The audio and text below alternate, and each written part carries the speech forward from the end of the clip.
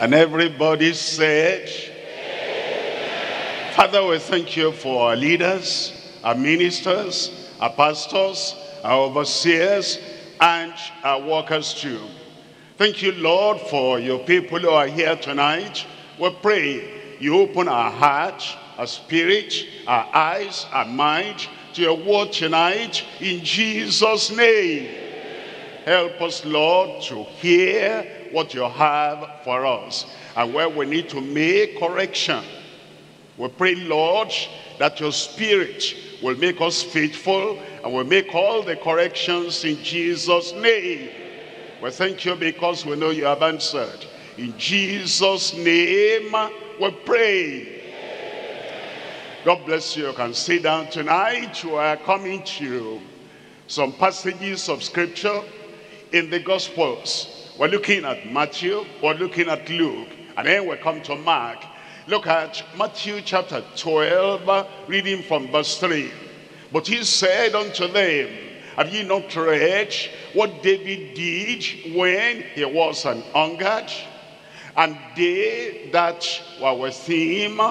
Then in verse 5, it tells us in verse 5, or have ye not read in the law, how that on the Sabbath days the priests in the temple profane the Sabbath and are blameless? Let's come to Luke chapter 6, reading from verse 6.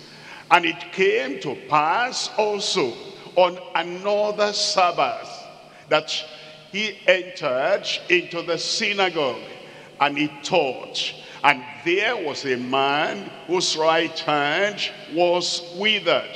In verse 8, it tells us, but he knew their thoughts, and said unto the man which had the withered hand, rise up, and stand forth in the midst. And he arose and stood forth. In verse 11, it says, and they were filled with madness. They were angry to the point of appearing to be mad, insane. They were filled with madness, and they communed one with another what they might do to Jesus. We're coming to Luke chapter 13, verse 16.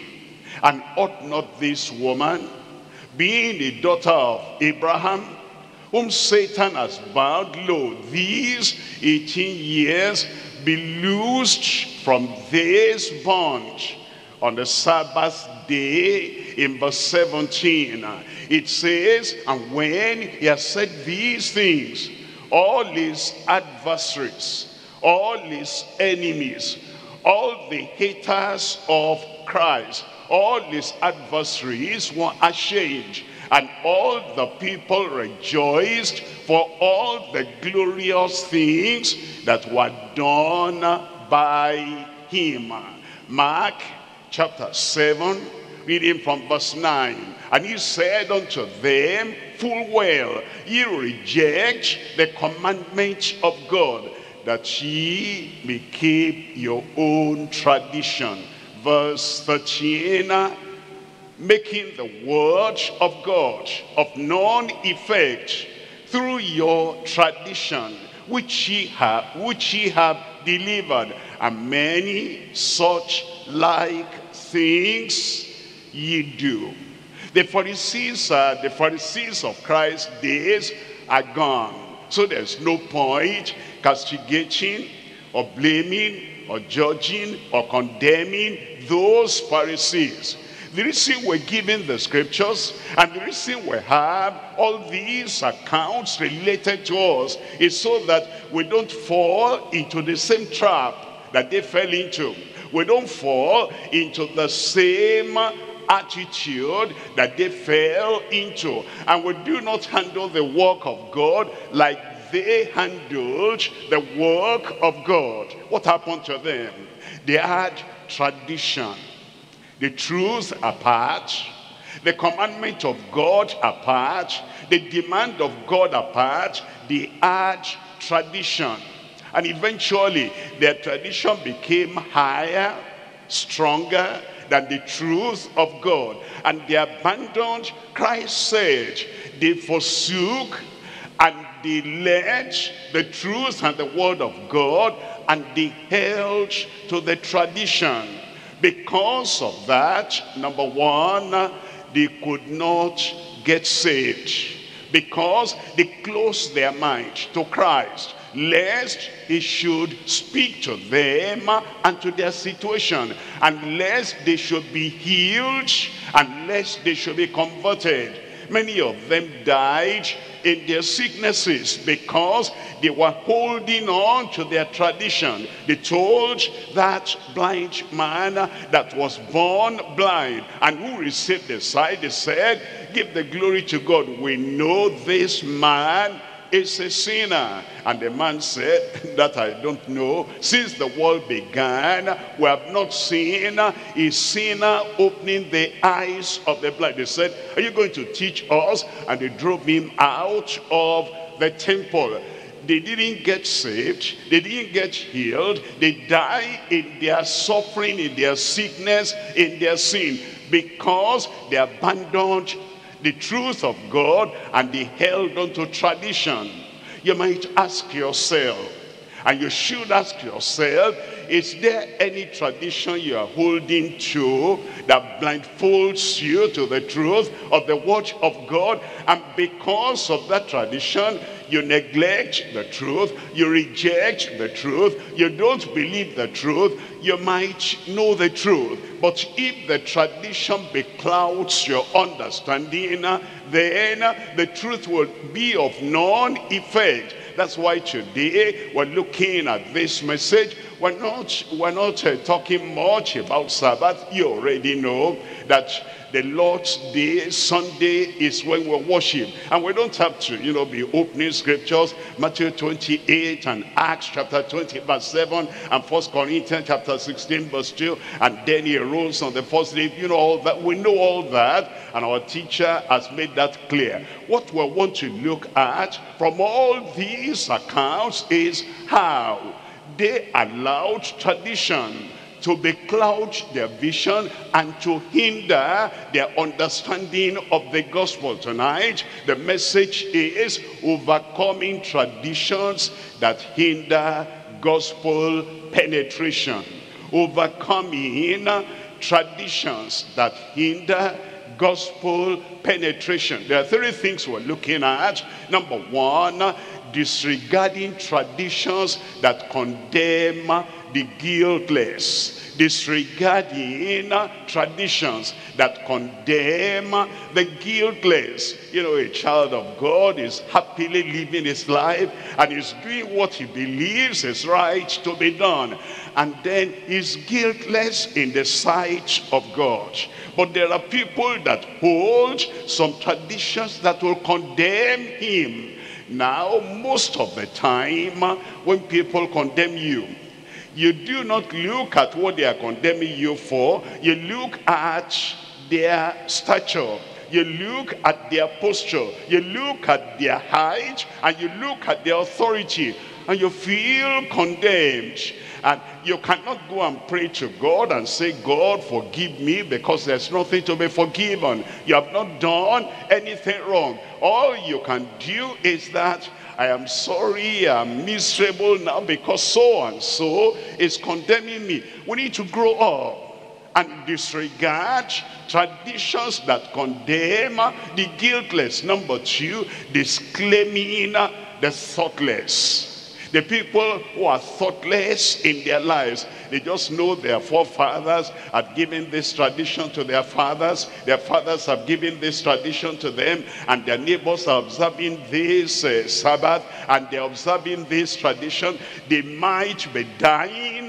They will not rise up and go to the hospital. The hospital is too far away, and we're not to walk more than 2 miles or more than 2 kilometers on the Sabbath day. That's not in the word. And so there are people that will say, we don't have food at home, and so we cannot rise up and go and get the food. We do not have an hospital nearby, and somebody is sick, and today for them is the Sabbath day. They cannot rise up and walk the distance because of their tradition.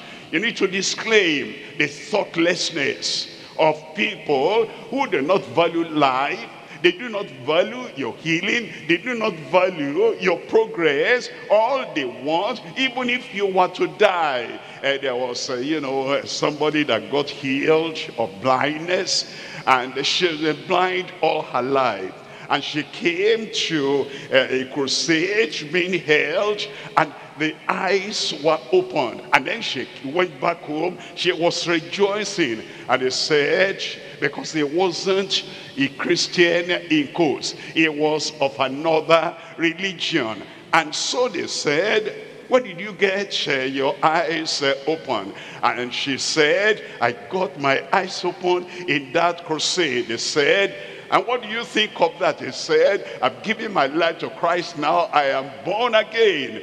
They said, what a pity. It would have been better for you to have died in your blindness than to give up your religion. She said, you have your mind, I have my mind. You are thoughtless. You are not thinking of the grace that has come to me and of the miracle that I've received. You are thoughtless. I disclaim all your hold upon my life. We need to know, number two, disclaiming the thoughtless who contradict his goodness. He went about doing good and healing all that were oppressed of the devil. And they were thoughtless in their evaluation.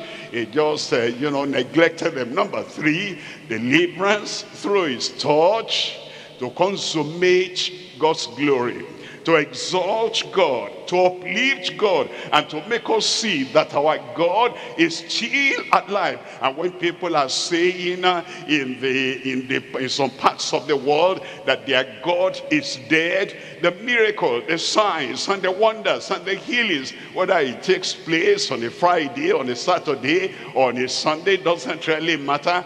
Those miracles, the divine touch that comes to people, consummates God's glory. Let's come to number one. Number one, disregarding traditions that condemn the guiltless. Three things we're talking about here. Number one, the waves of condemnation from the Pharisees. The waves, it came like waves of the sea and the storm. And it was coming every time and beating on the ship of the gospel every time. The waves of condemnation from the Pharisees. Number two, the word of clarification. The word of clarification. Christ always had an illustration, always had a scripture, always had an event that happened in the Bible to clarify what had actually taken place. The word of clarification for the Pharisaic. The people who are still like the Pharisees today, Christ has explained everything, clarified everything. Look at number three, his withdrawal from the conspiracy of Pharisaism. Sometimes, you have to withdraw. And there are times you have to withdraw from a particular situation physically. There are times you have to withdraw your sight and your focus and your understanding from a particular situation. There are times you have to withdraw by just keeping quiet. Some people, they have seen, something great taking place, and instead of rejoicing and praising the Lord, you see the days in which we live are very different from the days of old. There were times, if you want to say something about somebody for another person to hear, you have to get up out of your house and you have to walk the distance and knock on door and say, do you know this and this about that person? But another time, the time was getting faster. And if you were going to say anything to anybody, you have to write a letter and you have to post it. And that letter may take days, even weeks or months before getting there. And then later they developed, and then there was telegram. And now if you want to send information to somebody, you can send a telegram and that gets faster, but it will still take days. And then later, all these new inventions and innovations that technology now comes, and now you can say something by just sending a text, or you can say something by going on social media and you write this and that, and many people will read that. Now the catch is this: nowadays when you write something that is not true, not you, but when they write something that is not true, if you are going to respond to that, that's what they expect. You respond, then they write again. And when you do that, you make insignificant people, traditional people, erroneous people, thoughtless people, you make them significant, because now you are replying them, others are commenting, you withdraw. How do you withdraw? Just keep quiet and just act as if you never read what they wrote. It's withdrawal from the conspiracy of Pharisees. Let's look at number one. Number one, we're looking at the waves of condemnation from the Pharisees. We're looking at Matthew chapter 12, verses 1 and 2. At that time, Jesus went on the Sabbath day through the cornfield, and his disciples were anhungered, and began to pluck the ears of corn and to eat. In verse 2, then the Pharisees were all around, and when the Pharisees saw it, they said unto him, now to start with, the disciples knew that the Pharisees were around. The disciples knew that the Pharisees were past comment. The disciples knew that the Pharisees would always be looking for something to criticize, but they didn't hide. They didn't say. Now, to avoid criticism, to avoid confrontation, and to avoid unnecessary condemnation, we're hungry, but to rather punish ourselves and not touch the corns. We know we can eat, we know it is not wrong, but we don't want any comment of the Pharisees. In life, you'll never rise, you'll never succeed, you'll never go to the top if your life is always limited by the critics, by the people they're always around, and then you see them. I don't want confrontation, I don't want criticism, I don't want any bad comment.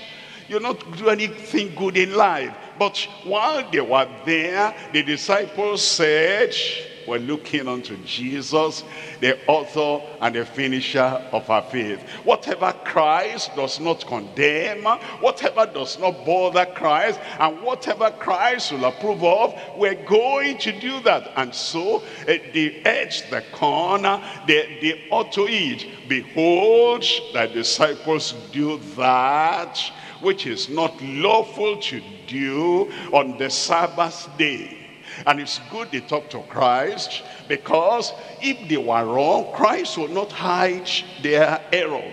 He'll not hide their fault. He'll not hide their sin. But thank God that they spoke to Christ, and Christ defended them. You didn't hear that one. The accuser, Satan, is always there, accusing the brethren day and night. They've done this, they've gone there, they've eaten this, they've dressed like this, they have appeared like this, and we don't worry about anything, because Christ, our advocate, is by the right hand side of the Father, is always defending you. I said he's always defending you. He defended them. Look at verse 6. In verse 6 we're told, but I say unto you that in this place there is one greater than the temple, greater than the Old Testament covenant, and greater than those Pharisees and the Sadducees. How it is gracious, and how it is enlightening, uplifting, that we have one greater than all our accusers. And if the greater one is supporting you, there is no condemnation. and there is no oppression, and there is no feeling guilty, and there is nothing that will make you to retire, to kind of go away from the work. Brother, why are you not working? Well, my neighbors and the people, they don't understand me. I do everything I do in good faith, but they think I am wrong. They look at me that I'm wrong, and they comment that I'm wrong. What next? That means because of them, I will not come out. I will not do anything. How could you do that? Christ will defend you. Christ will defend me. Look at John chapter 5.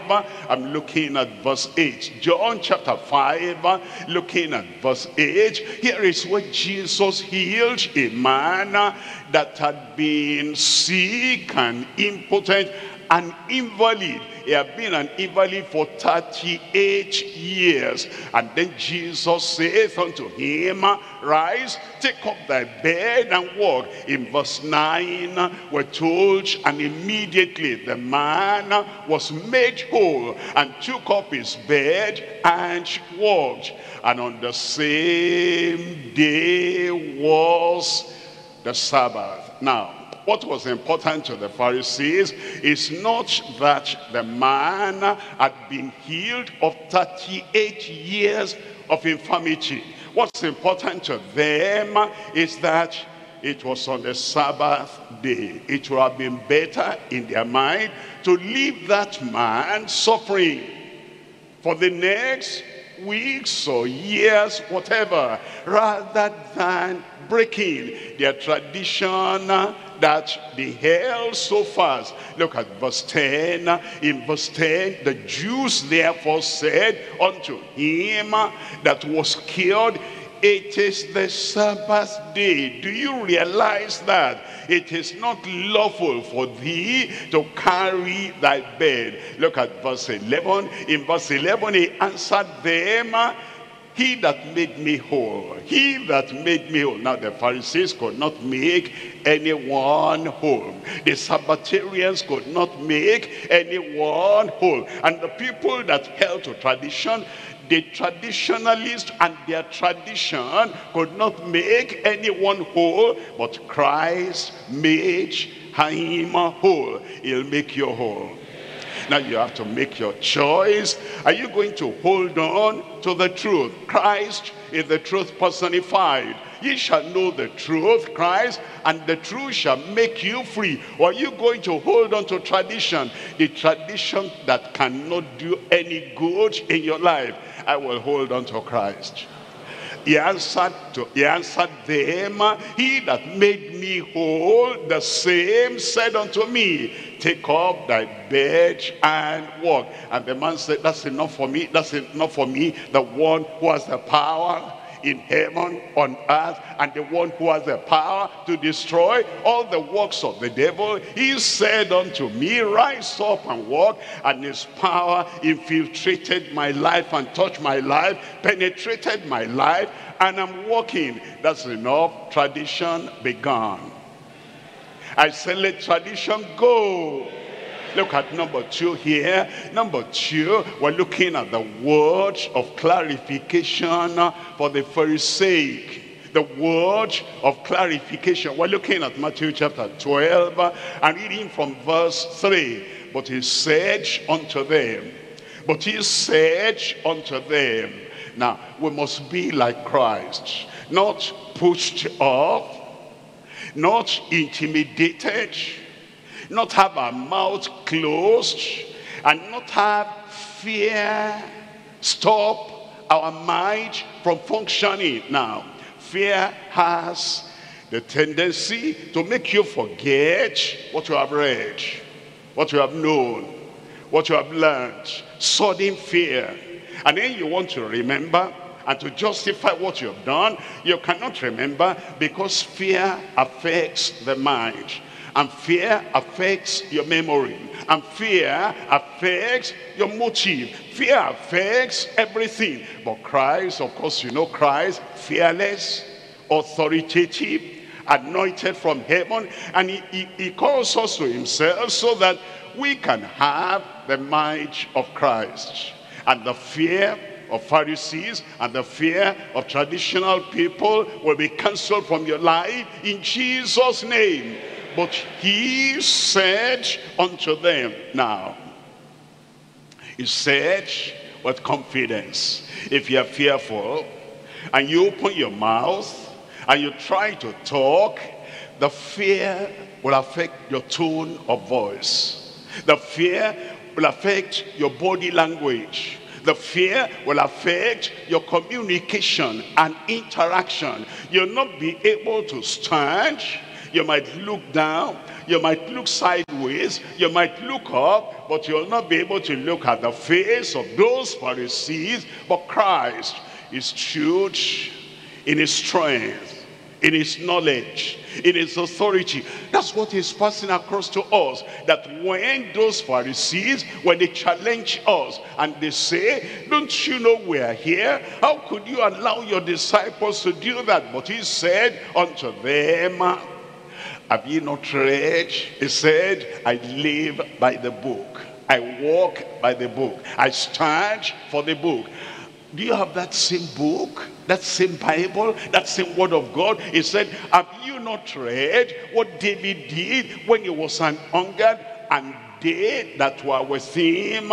Look at verse 4. It says in verse 4, how he entered into the house of God and did eat the showbread that was not lawful for him to eat, neither for them that were with him, but only for the priests. Then in verse 5, it said, or have you not read in the law how that on the Sabbath days the priests in the temple profane the Sabbath and are blameless?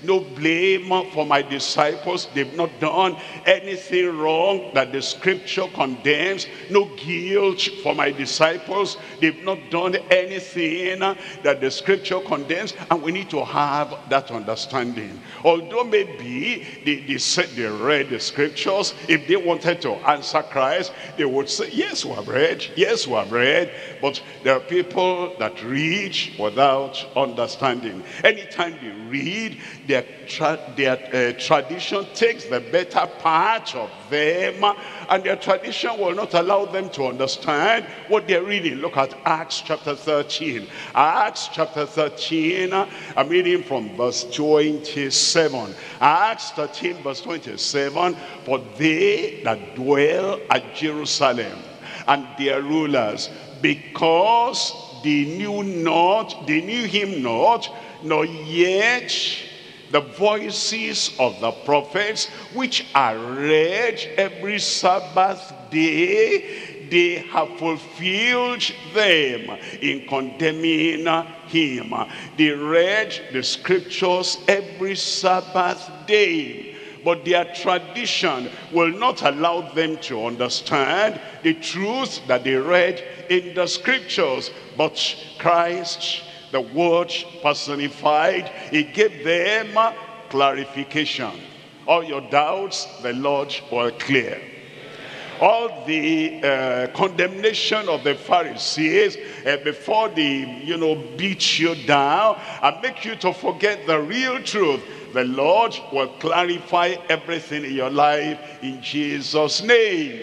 Look at number 3 there. Number 3, the withdrawal from the conspiracy of Pharisaism. The withdrawal. There are people that have an idea that if you are standing in a particular place and fire is burning, they have an idea you should stand there and stay there. They say if you withdraw from danger, if you withdraw from the conspiracy of the traditionalists, they say that means that your life is not matured yet. That means you are not on top of the situation. Now Christ is the perfect one. And look at what he did in Matthew chapter 12.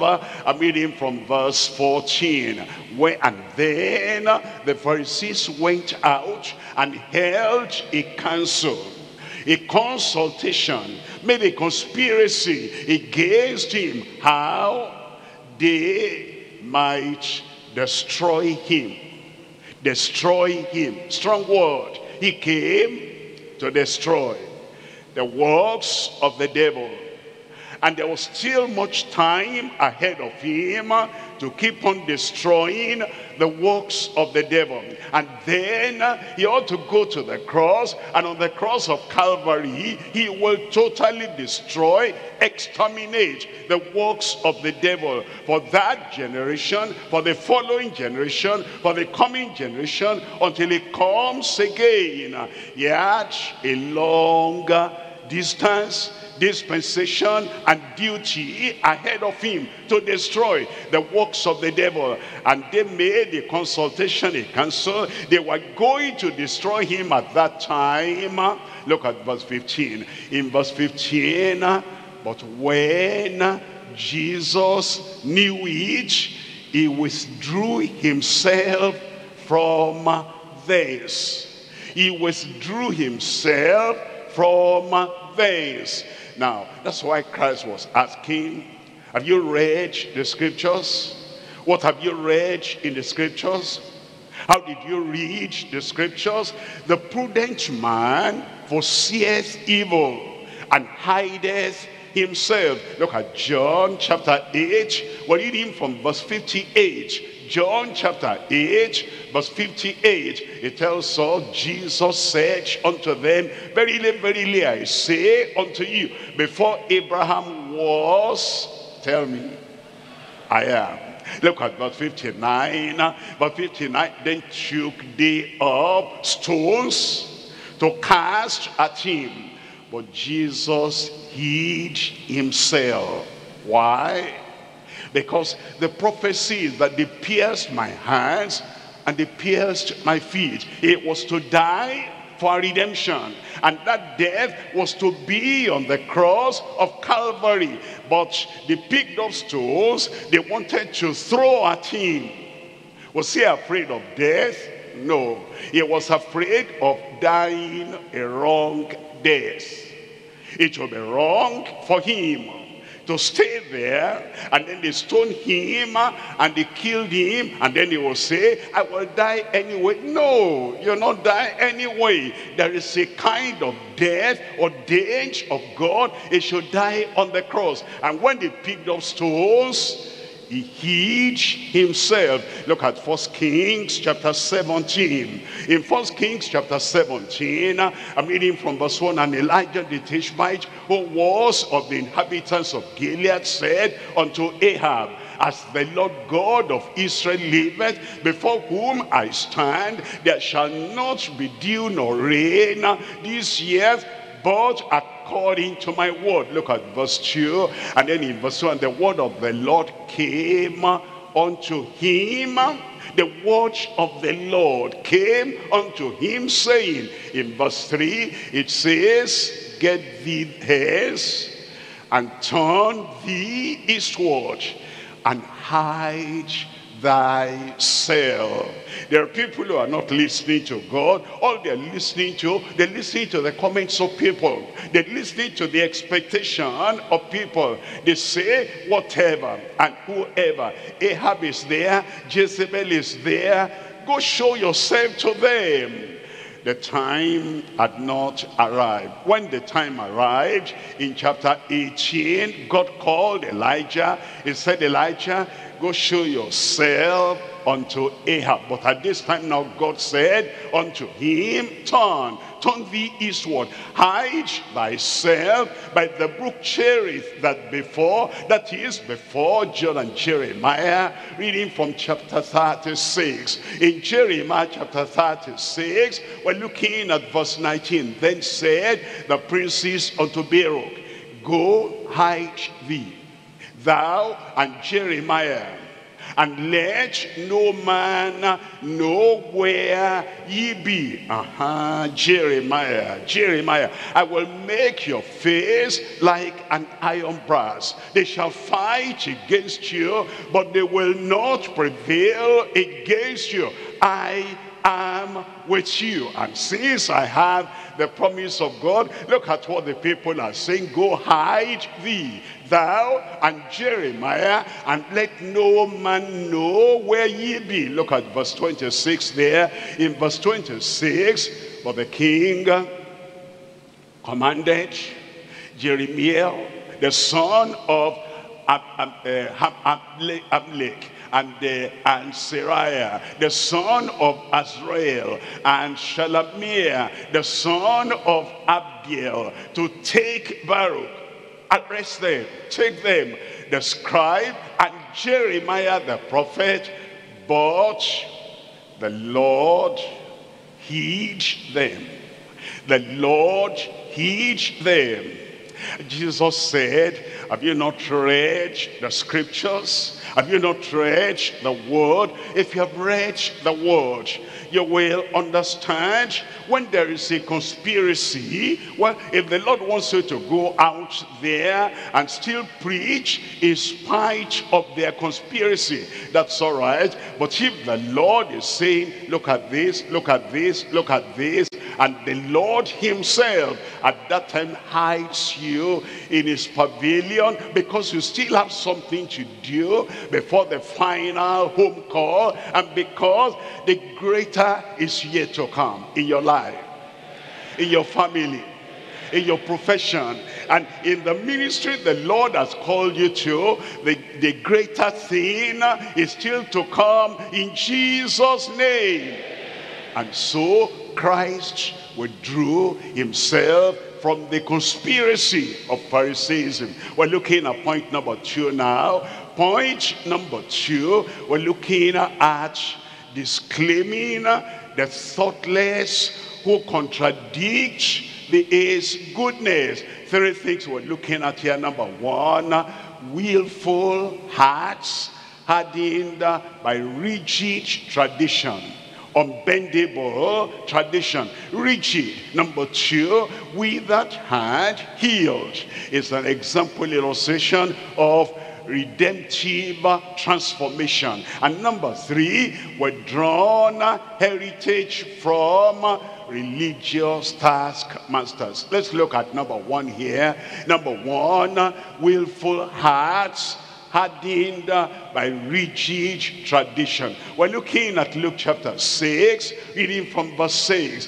In Luke chapter 6, verse 6, and it came to pass also on another Sabbath that he entered into the synagogue and taught, and there was a man whose right hand was withered.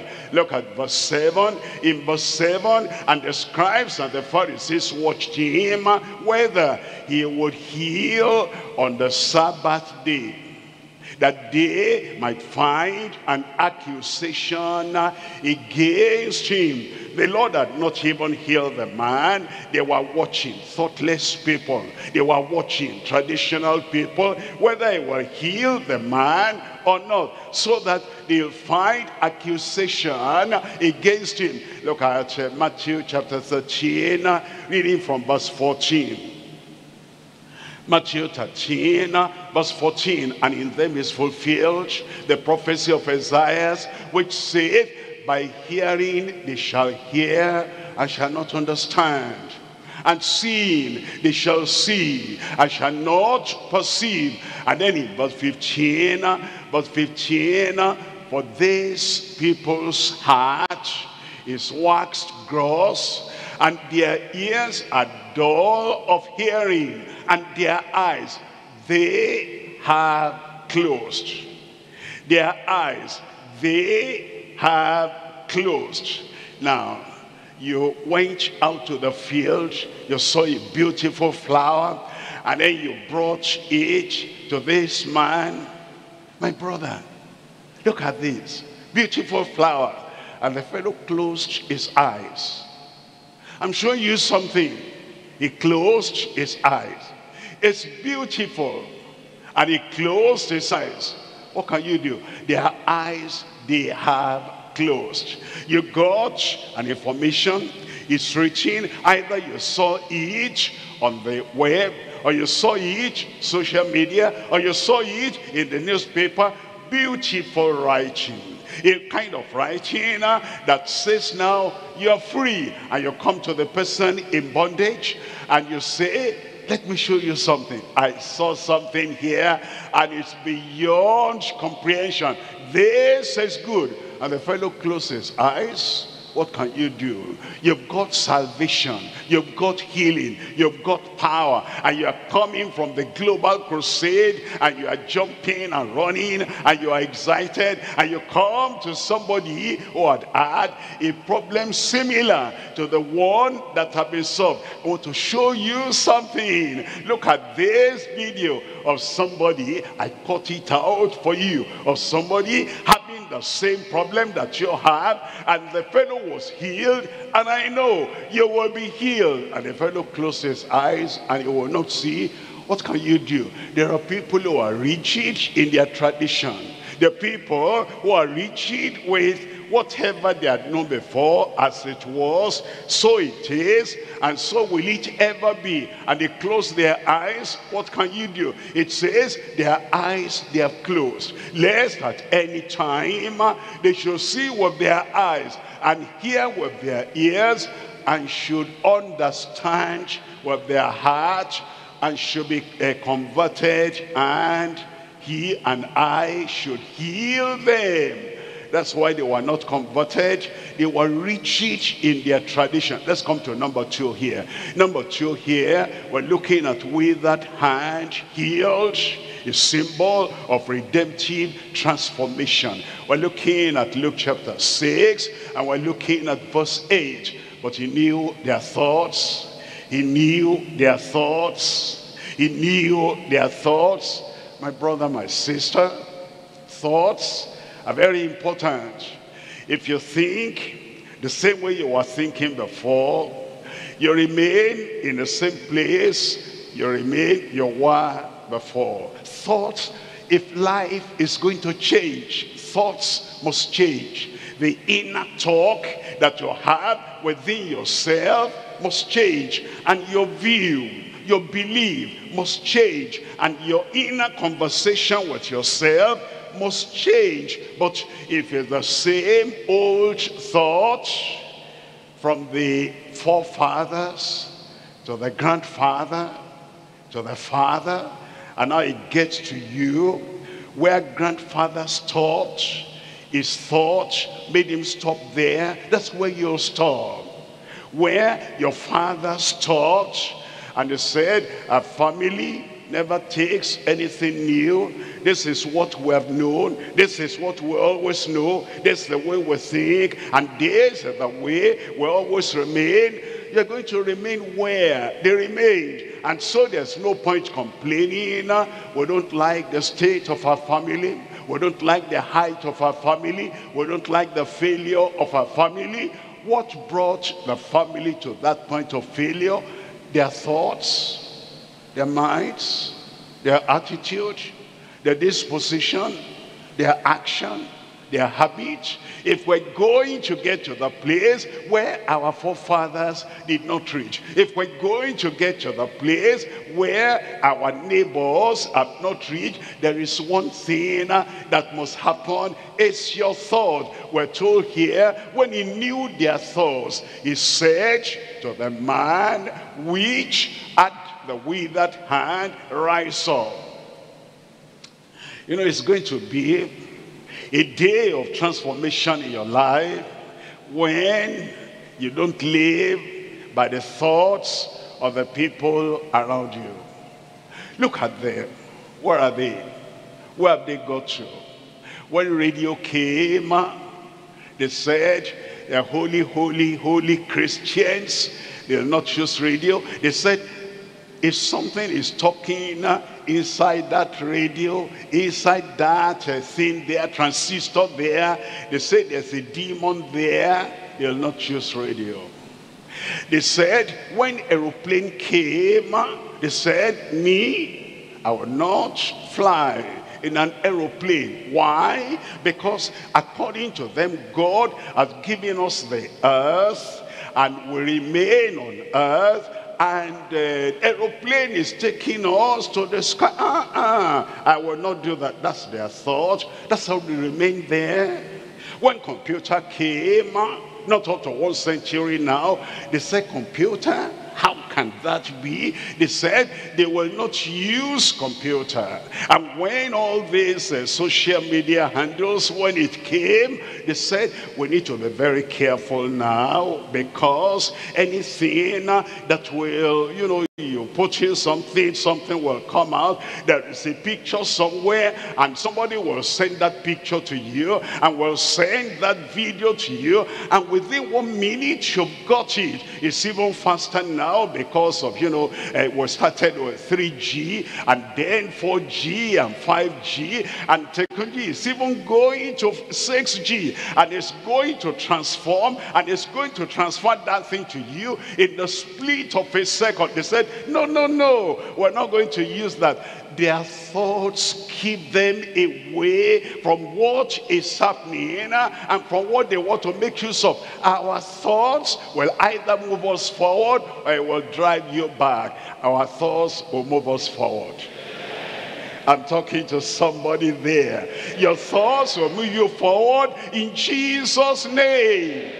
My thoughts are not your thoughts, says the Lord God. And when you are born again, you want to leave your old thoughts, the thoughts that kept you down, and the thoughts that will not allow you to move forward. You want to abandon that. You think the thoughts of God. You will rise. You will soar, and you will go up in Jesus' name. Now, but he knew their thoughts, and said to the man which had the withered hand, rise up and stand forth in the midst. And he arose and stood forth. Man with withered hand, don't you know what the temple people are thinking, synagogue people are thinking? Don't you know what tradition is thinking? Why did you stand up? They don't have withered hand. I'm the one having withered hand. Whatever they think, their thoughts will not hinder my healing. Whatever those people outside think, their thoughts will not hinder your healing in Jesus' name. And then we're told, look at that now, Luke chapter 6, look at verse 9. In verse 9, then said Jesus to them, I will ask you one thing. Is it lawful on the Sabbath days to do good or to do evil, to save life or to destroy it? Look at verse 10.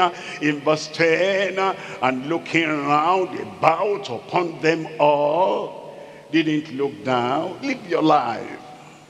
Didn't look sideways. Live your life. Don't be intimidated by the presence of those Pharisees. You see one there, you see one there, and then what you wanted to say before, and what you wanted to declare before, and what you wanted to teach before, you cannot teach because those people are there. I will teach. I will teach. Now, how will your life be different if you cannot say what you ought to say because of a Pharisee there? What makes you distinguished? What makes you have distinction? And what makes you soar above is that you are able to do what you ought to do in spite of the Pharisees that are there. And that's what Christ did. And looking round about upon them all, he said unto the man, stretch forth thy hand. And he did so, and his hand was restored, and your life is restored, and your health is restored, and all the limbs in the body, they are restored in Jesus' name. Whole as the other. Whole as the other. One hand good, the other hand must be good. Brain must come alive. Health, strength must come alive. In the presence of those Pharisees, in the presence of those naysayers, your life will now be whole.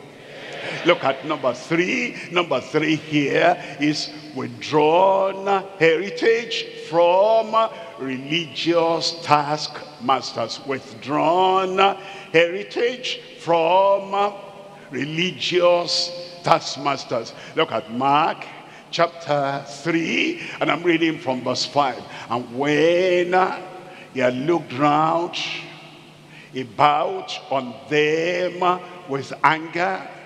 Oh, you see, I don't understand that one. Christ, Jesus, our Lord, he looked round about on them with anger. Jesus is the judge of the whole earth. The Father has committed all judgment into his hand. And all these people that saw the truth and they still held on to tradition. God is angry with the wicked every day. And he, being the judge, the anger they will face on the final day, he gave them a foretaste of that in his look. When he had looked round about on them with anger, being grieved for the hardness of their hearts, he said to the man, stretch forth thine hand.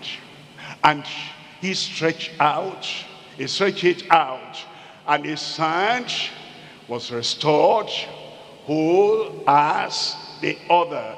Look at verse 6. In verse 6, and the Pharisees went forth and straightway took counsel with the Herodians against him, how they might destroy him.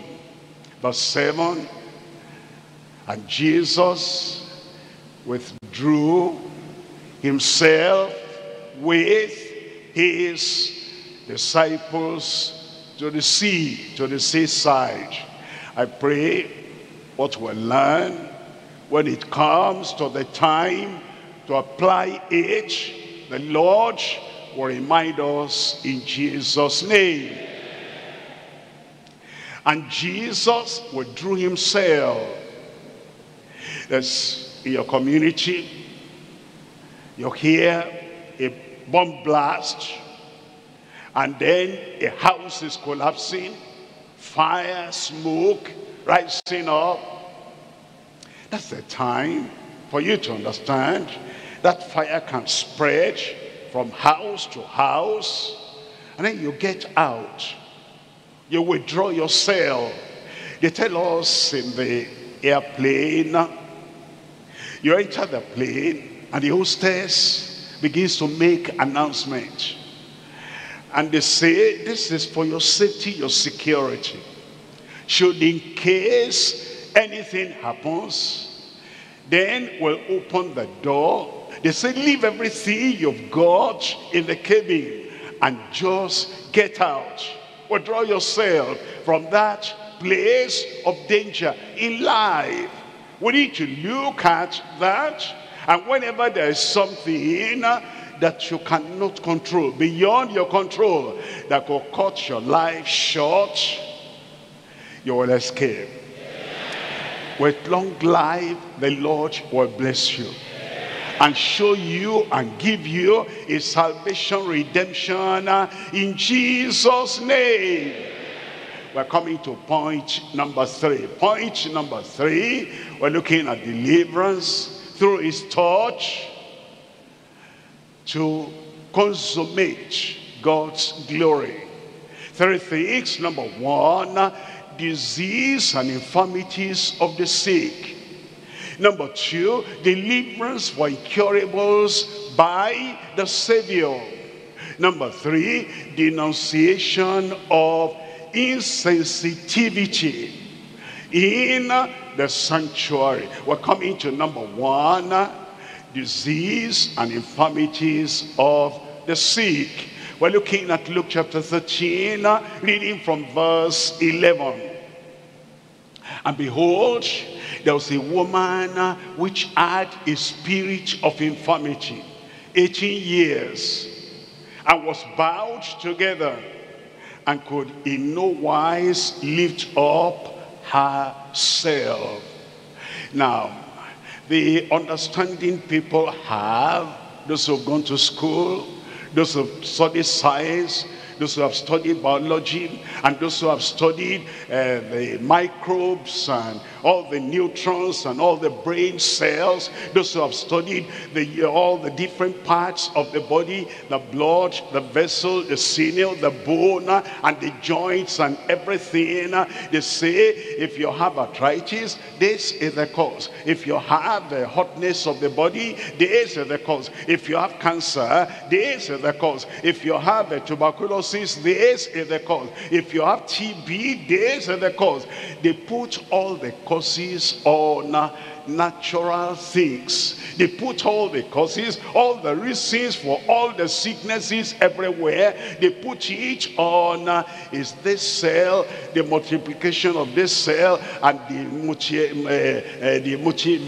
mutilation of this cell. They say that is what is happening. But you know, here, the spirit of infirmity. Satan causes sickness. We see that from Job. And then evil spirits, they cause sickness. We see that from all the people that Jesus drove out, the spirit, and they were healed. And this woman had been bent over all these 18 years, bowed together, and could in no wise lift up herself. That's the reason why when Christ gave the disciples power, he gave them power to heal the sick and to cast out devils, because some of those sicknesses are caused by evil spirits, the infirmities of the people that have sicknesses. Look at verse 16. In verse 16, and ought not this woman, being a daughter of Abraham, look at this, whom Satan has bound. Whom Satan has bound. Lo, these 18 years be loosed from this bond on the Sabbath day. If anything binds you, if anything causes sickness in your life today, let them be cast out in Jesus' name. You'll be well. You'll be made whole. And all the activities of demons and evil spirits there, they are cancelled in your life in Jesus' name. Let's look at number 2 here. Number 2, we're looking at deliverance for incurables by the Savior. Deliverance for incurables. Nothing incurable through the name of Jesus. That name will set you free. Set your wife free. Not even is lower than. And then set your husband free, and all your children, your parents. The Lord in his power, set them free in Jesus' name. Deliverance. What do you have? What are you going to have? Deliverance for incurables by the Savior. Luke chapter 13, I'm reading from verse 12. And when Jesus saw her, he called her to him and said unto her, Woman, thou art loosed from thine infirmity. Where is the woman there? Woman, thou art loosed from thine infirmity. Any man there? Man, you're loose from your infirmity. When Jesus says so, it is done. In your life, it is done. Woman, thou art loose from thine infirmity. And then in verse 13, and he laid his hands on her, and tell me the next word there. Tell me. Immediately she was made straight and glorified God. Look at verse 16. In verse 16, ought not this woman? Luke chapter 13, verse 16. Luke chapter 13, reading from verse 16. In Luke chapter 13, verse 16, ought not this woman, being a daughter of Abraham, a daughter of Abraham, a child of God, a woman that has believed on the Lord, a child of God. Ought not this woman, being a daughter of Abraham, be loosed from this infirmity on the Sabbath day? And since you are a child of God and you have come into the kingdom at such a time like this, you are loosed in Jesus' name. You are delivered in Jesus' name. That's what Christ did, and we're told Jesus Christ the same yesterday, today, and forever. And we're told in Acts chapter 10, reading from verse 38, Acts chapter 10, reading from verse 38, how God anointed Jesus of Nazareth with the Holy Ghost and with power, who went about doing good. He's going about tonight. He'll do good in your life. He'll do good in your body. Who went about doing good and healing. How many people there in your Bible? I said, how many people in your Bible? I am healed. I am delivered. Because he went about doing good and healing all that were oppressed of the devil. Oppressed by who? Oppressed by who? It's not, it's not just because of those cells and because of whatever. The devil oppressed them, and Jesus came to destroy the works of the devil. They were oppressed of the devil. God was with him, and God is with you.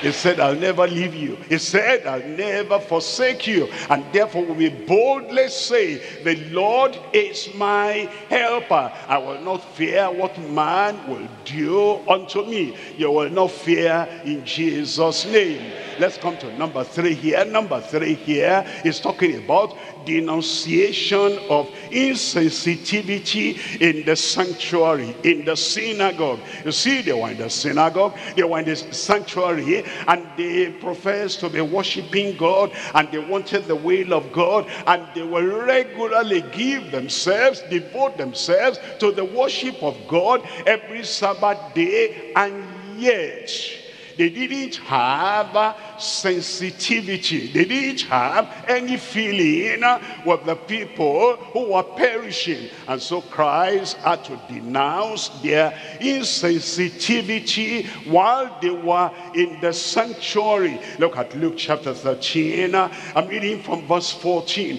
In Luke chapter 13 verse 14, and the ruler of the synagogue answered with indignation. Can you imagine somebody being indignant and angry against the Savior? He cannot be saved. Is angry against the Redeemer. He cannot be redeemed. He is angry against the one that brought solution, salvation, redemption from heaven. He cannot be saved. He was looking at Jesus as an ordinary man, and as that ordinary man, he felt he was above Jesus, and Jesus had done something that he didn't approve of, and he was angry. And that kind of hatred cuts people away from the heritage they ought to have, and from the blessing they ought to have from heaven. And the ruler of the synagogue answered with indignation, because that Jesus had healed on the Sabbath day. No other offense. Because he trampled on their tradition, because he went against their tradition, because he had healed on the Sabbath day and said unto the people, there are 6 days in which men ought to walk. In them, it says, therefore come and be healed, and not on the Sabbath day. Think about that. Don't do good on the Sabbath day. Don't relieve people of their pains on the Sabbath day. Don't release them from all their heartaches on the Sabbath day. You can come any other day, but the Sabbath day is too good for you to do evil. It's too good for you to heal people. Come on any other day. And look at verse 15. Now, again, let's learn from the Lord Jesus Christ. The Lord was not beaten back because of the authority of that priest or high priest. The Lord was not intimidated because of the utterance of that priest. And the Lord was not kind of belittled, and then he felt so small and he couldn't do, he couldn't say, he couldn't teach everything he ought to teach anymore. The Lord then answered him. At times you have to answer them, because if you don't answer, it will be like their tradition have overcome and overpowered the truth. The Lord then answered him and said, thou hypocrite. That's direct. Thou hypocrite, that's confrontational. Thou hypocrite, that's judgmental. Thou hypocrite, does not each of you on the Sabbath day loose his ox and his ass from the stall and lead him away to watering?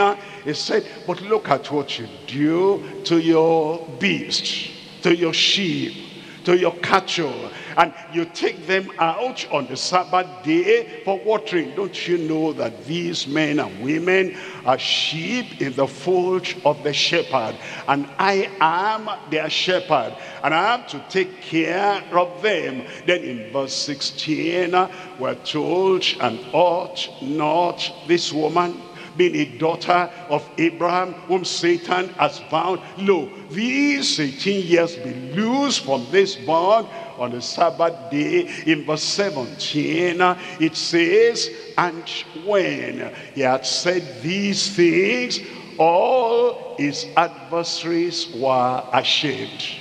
Those who make themselves your adversary because you teach the truth of Christ and you stand in the place of Christ, they'll be ashamed on the final day.